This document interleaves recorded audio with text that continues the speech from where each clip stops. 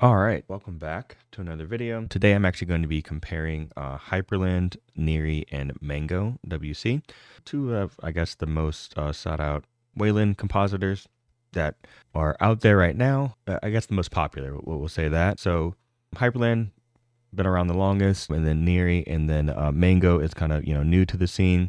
So Hyprland is 100% independent dynamic tiling window compositor. It doesn't sacrifice on looks. Very highly customizable. Has a ton of features as far as like different ways of configuring it and making it your own. It's like a racing dreamland, if you will. So a lot of eye candy, a lot of different animations, blurs, like whatever you want, you pretty much have it here on Hyprland. One nice thing, it is 100% independent, so you don't rely on any other compositor portals or anything, so it does use its own. So a lot of the times it is pretty stable in that regard in different aspects for having your compositor kind of working like out of the box.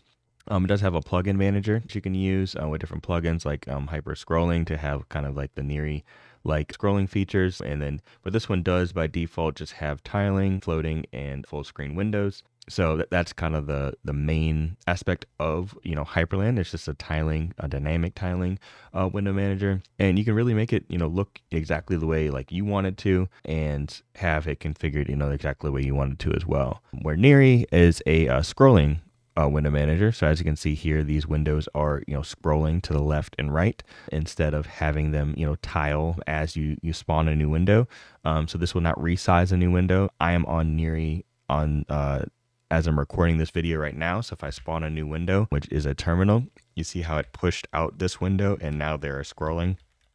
So that's how Niri works. It is a scrolling window manager. So everything kind of just pushes out to the right, which I actually have been enjoying. I like the scrolling aspect of it instead of the tiling because it does not resize any of my current windows. So I do like that aspect of it, but I can see where Hyprland with dynamic tiling does make sense for some workflows. So all of these really just depend on your needs and what you want to configure about it. But some nice things that Niri does have to offer. It is using dynamic workspaces, so it's like GNOME where a new workspace is spawned as you add new items. So if I add another terminal here, now I have a fourth one available, and so it's dynamic. So if I get rid of those, now the fourth one is gone because I don't have anything on that third window. So it does have dynamic tiling for that.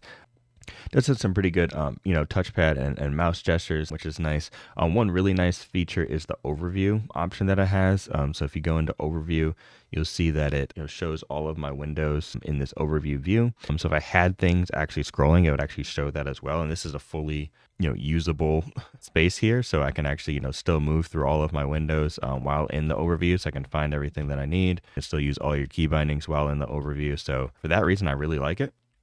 And it kind of just gives you a good feel. It's one of the nicer overviews that I've seen an actual, compositor to use. So yeah, and then it also has a built-in screenshot tool, which I really like that because a lot of these you have to, configure your own, screenshot tool, from either, Grim and, Slurp or Flame Shot or whatever you're using for your screenshot tool. And there's different ones for like X11 screenshot tools, but this one just has it built in, which is it's just a really nice feature to not have to configure one more thing. Now this one does not have its own independent portal, so you do have to use the XDG GNOME portal for screencasting. So that is the portal that they are using for anything like that. So you will have to configure that and have that set up. A lot of default dot files that you find will have that set up already, already for you, so you don't have to worry about it too much, but you can run into, some issues here and there. You can still do, gaps, borders in different window sizes. Blur is coming to Niri, but it's not available now, but it does have a lot of the animations and borders and all the shadows and things like that you can configure, as you can see within, my desktop here now. So yeah, so that's Niri. And then MangoWC is kind of a mixture of the both of them. So MangoWC is actually based on DWL.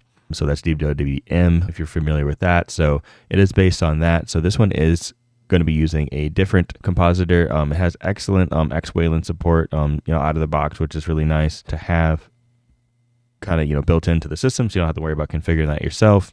But Mango actually has the ability to have both tiling and scrolling.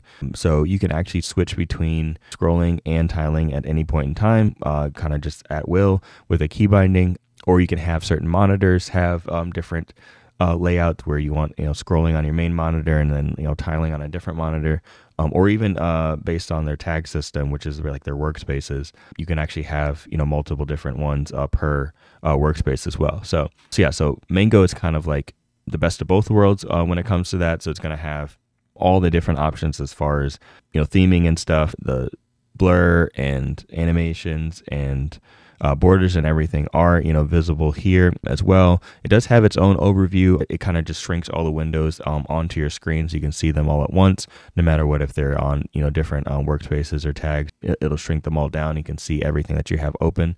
So I do like these overview features that they have enabled into the actual Wayland compositors themselves, which is a really nice touch to have things kind of built in, and you don't have to configure things or add different aspects that you want, but you can still do that if you want to. Like just like Hyprland's kind of like build from the ground up type deal. You can use any kind of different things to build on top of your system that you want. These kind of have some of the actual things built into it, which is a nice touch. So as far as like configuring these, they're all just a little bit different. So here you can see Hyprland. So with Hyprland, you have what's called a hyprland.conf. So you can source these things out. As you can see, this one is being sourced out to the different configurations. So this one sources all the config files into config.d. So then you can see you have general, decorations, animations, all the things, binds, cursor, monitor. You don't have to go as intensive. This is the Archcraft configuration. You can have everything in one config file, hyprland.conf, or you can source out just a couple for monitor and like animations or something. You don't have to go as crazy as what this one is doing here. So that's kind of how you configure that. And you would go in, like if you want to go into key bindings, it uses this syntax here. So bind equals super, and then whatever the command that you want to do, plus exec, and then the actual command that's followed. This is using some links here for Alacrity. So up here it shows what you want that to be. So Alacrity is running through here, and then like for files, I can change my file if I want this to be Nemo or whatever. I can change Thunar to Nemo, and then updates any key binding that I use this tag with for files to automatically update to that. So you can do different things like that, make things a little bit easier for you within your configuration there. So that's kind of how Hyprland is configured. And then as far as Mango and Niri, if you go over here, you can see that I have Mango in my configuration over here. So this one you can source out as well. So if I go into the main configuration here, you can see subconfig load, and then it's sourcing out just kind of the same way that the Hyprland one was. So you can source out to bind, rule, and inv. And so if I go under bind here, these are all the keybinds. And this is very similar to the way that Hyprland does their keybinds, except that I guess the biggest difference is it don't have the exec syntax in there. It is just commas in between each one, and then you can spawn your whatever that you want that window or that app to be spawned after that. So it's super B and then spawn instead of exec, and then you got the action that follows. You can still do scripts and everything within there as well. And then as far as actually configuring all of your theming and all that, you have your window rules just like you can have in Hyprland as well. And then you have the environment variables here. So you don't have to do all these separately. You can put these all into one config as well, just like you can within Hyper. So it's really just up to you how you want to configure that. As far as Niri goes, they actually use KDL as their syntax. So it's config.kdl is your actual configuration file. So on here, I'm actually not sure if you can source out. I've never actually tried to source anything out in Niri. Everything is just in the one file, and most dot files that I've seen with Niri, it is just one file. So not sure if you can or not, but for the most part, it's just your one file, setting your monitors and setting everything. One thing I will say about Niri's configuration by default, they have some great commenting in here to actually know what's what. All these comments are not stuff that I've added, but a lot of these are that just by default are comments within the system. So all these are all here previously. I did not add any of these configurations there. So it's really nice to just have that. So as you're scrolling through and trying to figure out what you're doing, they have some, documentation like right in the configuration itself, so it's easier to kind of understand and get used to what's going on rather than kind of just jumping into a configuration and like, okay, what am I doing here? If you're not familiar. So I definitely would say Niri is a little bit easier in that regard as far as configuring it, but you could still do, window rules and then your spawn at startup. So your startup options. And then as far as, spawning windows is a little bit different. So basically you do mod plus whatever the actual key binding that you wanted to do, and then in brackets you would have spawn and then the actual action, and you do have to divide the actions into quotations if you do have multiple, but if I'm just spawning Telegram, then it's just the one action there, spawn that application. So they are fairly different, but not too different. If you kind of learn one, it's pretty easy to learn the rest of them. They're not too far off. They're just the syntax and how things are laid out is what is going to be the biggest difference between them all. But yeah, so that's kind of the differences between all three. Let me know in the comments below which one you guys use and which one you might want to use if you're new to it.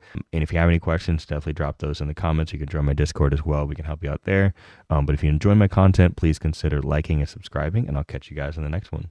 Peace.